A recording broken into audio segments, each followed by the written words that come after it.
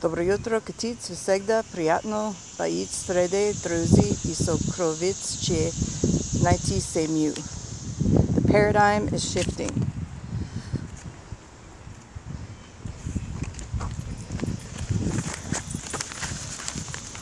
So I'm going to share a little story of mine up in Canada. There's a place in Ontario and Saskatchewan where there was high UFO activity, and one of these places was a cove, and it was like a little nestled cove that was nicknamed cutt. It was next to Devil's Cove and Katy Cove and some other just locally named places. So I'd be taken to Canada every year, and then I'd have blackouts and then not know what happened when I was up there. So this one particular instance, the cutt Cove had some high supernatural activity there. And I was in a boat with my father. So when we went up to this certain spot, he'd always have some weird like training methodology and tell me to jump out of the boat and to tread water or something until I couldn't tread water anymore, just for like endurance testing or something. So I really hated these activities. You'd have the sonar radar underneath the boat, and then you'd like get dropped off at the deepest spot. And so I was just really sick of this training, and I ended up taking his pocket knife out and fighting with him in this instance, and then cutting my hand in the process. So that's why it was also named hotspot there. So then I went over in the water and started doing my thing and treading the water there. And what happened in this area was that there was a few things going on in the supernatural. So underneath this spot in the water, there was USO that had docked there. And as I was about to pass out and sinking into the water, I was getting hit with scalar beams from this craft from underneath. And it came from the floor of this lake. I'm not sure what lake this was, but you could see and feel the opening of it and certain lights permeating in the water. So as this was rising up, my head started getting affected because I was feeling the scalar beam weapons hit my head. And then also from the sky, there was another portal opening from a sky UFO. So at the same time, they like were pairing together, and I was caught in the middle of this maelstrom because there would be like freak storms that would happen on this lake, and UFO sightings and abductions and Bigfoot activity.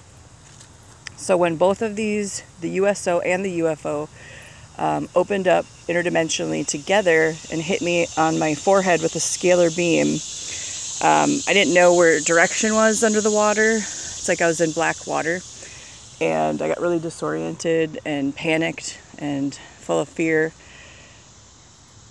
And then what also happened when these events happened was that the Sasquatch in Saskatchewan that were on this particular cove and nook area, they would freak out because they're very territorial for one. And these fallen beings, since they're from the bloodline of Cain, an actual race from Cain, they would freak out, get territorial, because the fallen angels, and the fallen kingdom of darkness thinks that they own any race that came from Cain's lineage, including the Bigfoots. So they've been experimented on too. They've taken their hides, they've made them cybernetic, they've made them have strange fire and red fire eyes. They've done all sorts of things and experiments with the Yeti. And there was some compassion that was felt at Montauk and other areas where people had interfaces and experiences with the Yeti race. So they haven't been redeemed. They hide. Nobody's ever presented the gospel to them because there's still a blood barrier between that, and the time isn't allowed yet. But I do believe that someday, from what I've seen with my experiences with Bigfoot, that they can be changed And I don't know what that's going to look like or how, or the man and the humanity that's still left inside of them. However that's going to be redeemed, I know that time is coming too. Because I've seen them tortured by government operations and the military. Unjustly. But anyways, I was under the water in this instance. My head got hit with the scalar beams. I got disoriented. And I didn't realize what was happening at the time. But there was a marine kingdom there. There's actual steps that led down to this place too. And there was an attempt to take my crown. Because the Bible says, let no man take your crown. So what they did in this instance, it felt like hot searing fire on my forehead. They chipped off a piece of my crown. And this may sound strange to people, but Lucifer's actually taken gems off of people's crowns and worn them as a vestment.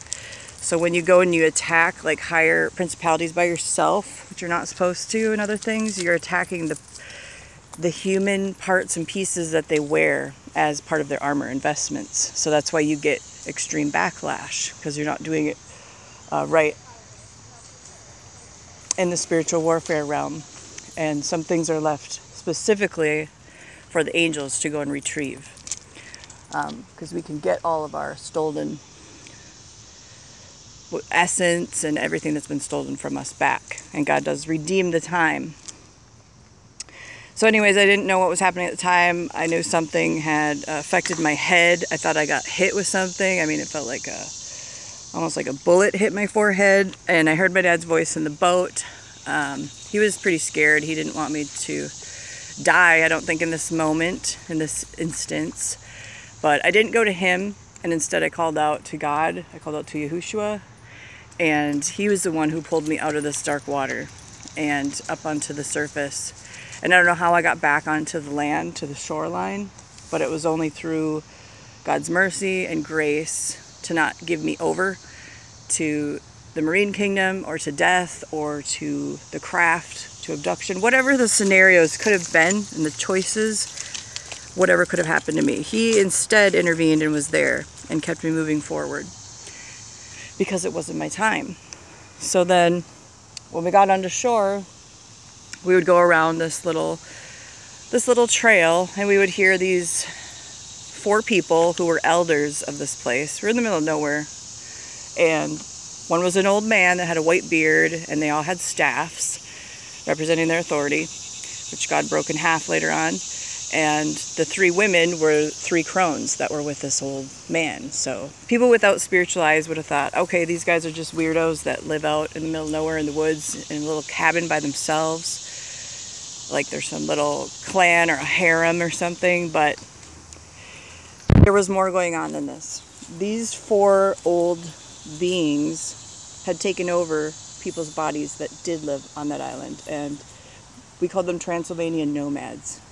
Because at first I didn't know what they were. They would sit there on chairs and play accordions. And what they were playing was actually like a fallen angel type of frequency and tech. Because angels have their own weapons of warfare and bands and frequencies. And they can change frequencies anywhere and destroy things just with their frequencies. So when these guys would start playing their accordions, and it sounded like gypsy, tranced out Transylvania music, I called it.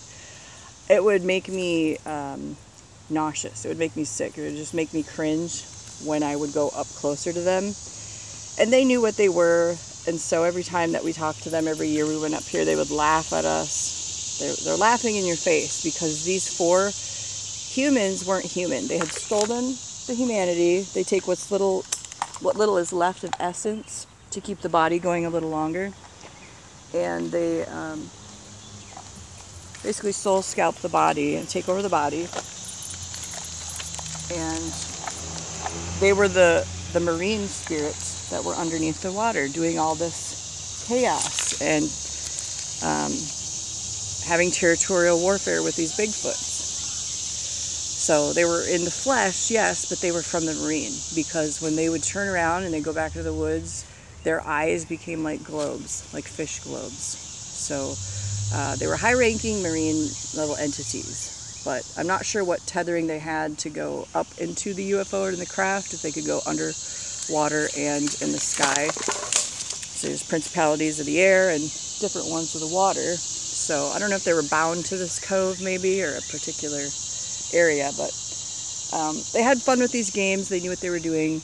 And when I would stand there and talk to them, they'd tell us like ancient stories of the cove or something. I blacked out a lot of what they would say to me, because the spiritual warfare that was going on in this instance was that my head would start bowing to them, because all four of them would hold out their staffs and try to steal my crown, because they had already chipped off that piece. That's why they were laughing at me, because they knew by the time that I got home into the States that I wouldn't remember this event. So my head would start going down like an electromagnetic pull, like bowing to them, and then I would stand rigid and push my heels into the ground and go backwards so that my head wouldn't give them any of my crown energy, because our crowns are actually sentient things too, and they sing and they radiate light and hold the essence of Jesus Christ and his realm within it. So that's why we cast our crowns there, because it's a powerful game changer when we do that. So these beings ended up, I don't know how many years they did this, but in amnesia, you know, they had taken a piece of my spiritual armor, and I did get that back. So this is just a lesson that how crafty these beings can be, and how they're really after every part of you, not just your soul, not just your spirit, not just hell-bent on breaking you up, but they want like your crowning jewels, they want your gifts, they want everything that God put in you, and they find ways to take it all. So when you ask God to show you the truth in all things, to bring back remembrance of all things, because it says he does bring back remembrance of all things, he'll show you what's pertinent, and he'll show you how to work with heaven, and how to counteract, and how to plead the throne, how to go into the courts of heaven, how to see his mercy and his justice at play, because it's perfect mercy and perfect justice. And these beings got taken care of, and like I said, their staffs were broken in half, their bodies disintegrated into the cabin floor, and they weren't operational and active anymore in this area, because they had affected this whole area for a very long time. And the Bigfoots ended up living in peace out there once they left, because they don't just abduct humans, these types of crafts and stuff, and the manufactured beings on them. They'll abduct animals, and they also have abducted Bigfoot. So there was a lot going on, and still does in Saskatchewan, but at least this one particular area had divine intervention and got completely cleared, and the entrance to the USO was sealed, the interdimensional portal opening in the sky was sealed, and there is resounding peace there, because God has life-saving power, life-changing power, and he can return our innocence, return anything if it's good and fit in his sight. So another thing to do is just ask what's good and right in his sight, and receive what he has for you, not according to your own workings and imaginations that you think you deserve, but just what he knows that you need. And he'll do above and beyond what you even think, above and beyond our wildest imaginations. So take that to heart. And Yarad Vozdat, Yemu, Slavu Imne, Bilo, Priatno, Podlicia, Svami, Chastyami, Moje, Zizniv, Slediyushchim. I have broken Russian, by the way. Sezon eto Fradogatovka. Inovia paradigm. The paradigm has shifted. Praise God. Slava Bogu.